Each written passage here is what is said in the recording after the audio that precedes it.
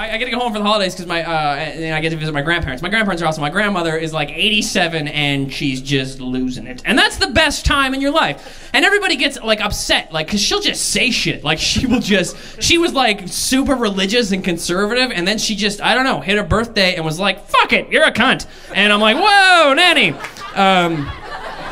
And it's awesome, and everybody's like ashamed, you know, they're all like, oh, you know, and I'm like, fuck that, she's 87, okay? She survived like 5 world wars or whatever happened. I don't read a lot of books, but when the Mars attacked, I think she was front lines. You know what I mean? Like, if she should be able to do whatever she wants at this point. Like, trust me, when I hit 85, I'm gonna run out, pee in the snow, and whip frozen urine balls at people. I'm going fucking nuts, okay? I'll just grab boobs randomly. What are you gonna do? I'm old, okay? I'll wear a fucking cape. I'll call myself Old Man or something. It's not clever, but I'm ancient. But the best now is that she's been giving me relationship advice, and this happened. Okay, this was last Christmas. We had a big family dinner, so we're all sitting around, and one of my uncles was like, "So Jay, you're still single and in your 30s, because he's awesome. He's probably my favorite." And that's what I want to talk about in front of everybody. So I'm like, yeah, you know, but I'm very picky. I don't want to make mistakes with my life. I want to be very, you know, careful about that. And then my grandmother gets in. She's on Team Jay. She's got my back, right?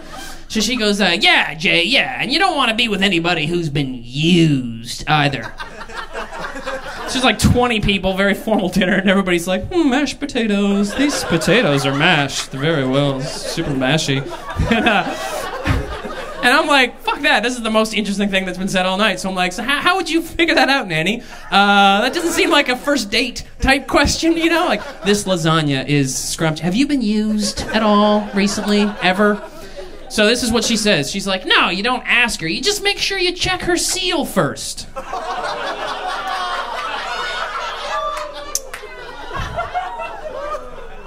Check her seal first. Which I didn't know was possible. I didn't even know that was a medical thing. Because apparently to my grandmother, the female vagina is a lot like a cup of Yoplait. Yeah.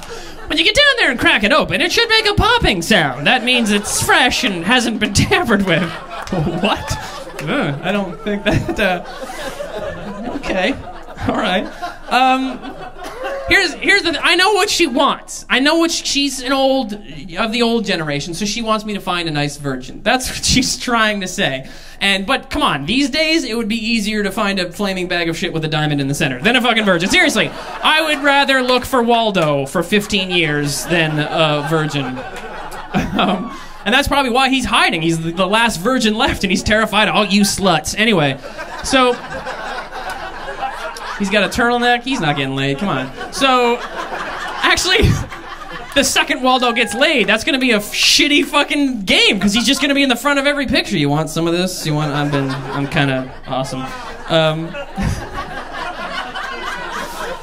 Oh, Waldo. So I know that that's what she wants. She wants you to find a virgin. But that's not even necessarily what I want. You know, I don't think I want a virgin. Because to me, you know, the vagina is less like a cup of Yoplait and more like a little soldier. You know what I mean? Like, you don't want a soldier that's never been to battle, you know?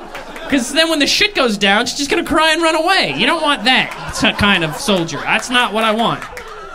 You know? You want a soldier who's been through a few minor skirmishes. That's it. Some territorial issues.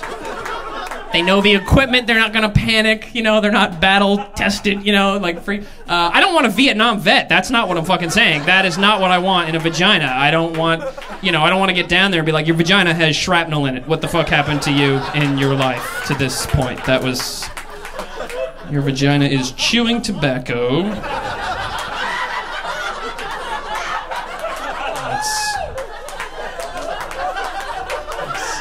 Where's the last chopper out of this bedroom? I need to go.